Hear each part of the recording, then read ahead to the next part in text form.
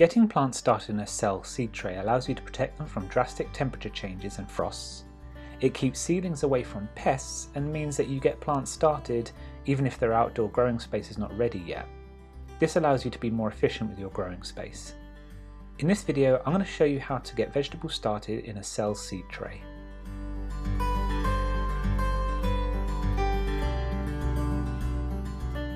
The first step is to buy or make a fluffy seed mix. I make my own with a simple 1:1 ratio of topsoil and all-purpose compost. We have a video which goes into a little more detail which can be found up here. If you aren't able to mix your own, a sowing compost will work well, or you can keep it simple with a general compost. From my experience, it really doesn't matter what you use, so you may as well keep it cheap and simple. When choosing a tray, I would always recommend one with a large hole in the bottom. It adds drainage and allows for easy transplanting later. The size of the tray is dependent on where you plan on raising the seedlings. If this is going to sit on a windowsill, then a longer tray would be practical, with a tray below to catch any water which drains out.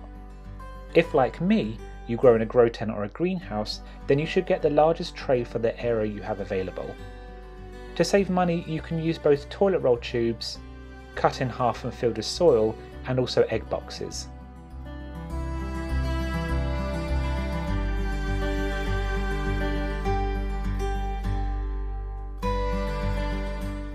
Fill the cell tray with your soil.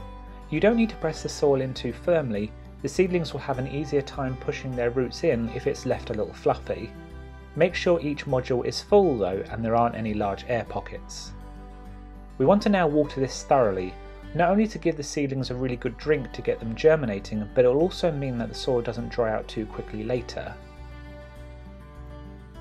You can do this by sitting the whole tray in a tub and adding some water, which can then be left for around 10 minutes.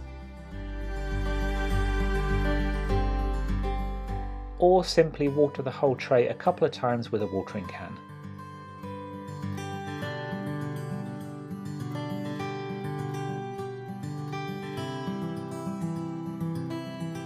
Sowing into the tray is very straightforward. For large seeds, like these courgettes here, you should sow one seed per cell. Lay the seed on its side and gently press it down into the soil. Cover with a little more compost and gently firm down to ensure the seeds have good contact with the soil.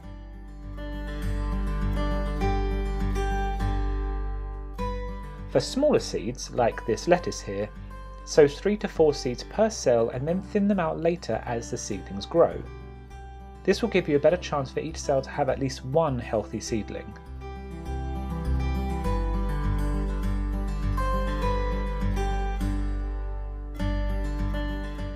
Most seeds don't need light to germinate, so if this is going in a greenhouse or a grow tent, the tray can be placed on a lower shelf. If this tray will sit on a windowsill, place it in a room which is warm and doesn't get too cold at night. Check on the cell tray every few days and look out for the following things. 1. If the soil is becoming dry, give the whole tray a water. You can tell if the soil is drying out by lifting the tray and testing its weight. If it feels light, then it needs a water. You can also tell by the colour of the soil. The lighter the soil is, the drier it is. 2. If the seeds have germinated and you have some seedlings growing, they now need access to sunlight. Raise it up in the greenhouse or grow tent or move it to a sunny windowsill. 3. If the seedlings start leaning towards one side, turn the tray every few days so they grow upright. And 4. Thin the seedlings down to the strongest one. This can be done over time by cutting the weakest seedling at its base. When the seedlings have outgrown their cell, or when they've developed a few true leaves, then they're ready to be transplanted into the ground or moved into a pot. Using a stick or a dibber, make the holes which your seedlings are going to be moved into. This should be the same width and depth as the cell. Wet the seed tray before removing the seedlings. This will help the soil hold together. Using the flat end of a pencil, poke the seedling out of the cell using the handy hole in the bottom. Place the seedling into its new hole and press down gently at the sides to secure the cell into the ground. Make sure you water newly transplanted seedlings often while their roots are establishing into the new growing position. And there you have it! Growing on a cell seed tray is easy and allows you to better care for your seedlings. If you enjoyed this video, please consider subscribing and share with your family and friends. And if you have any tips for growing in cell trays, please put them in the comments so we can all learn and grow together. There's also a few videos here which you may be interested in. Happy growing!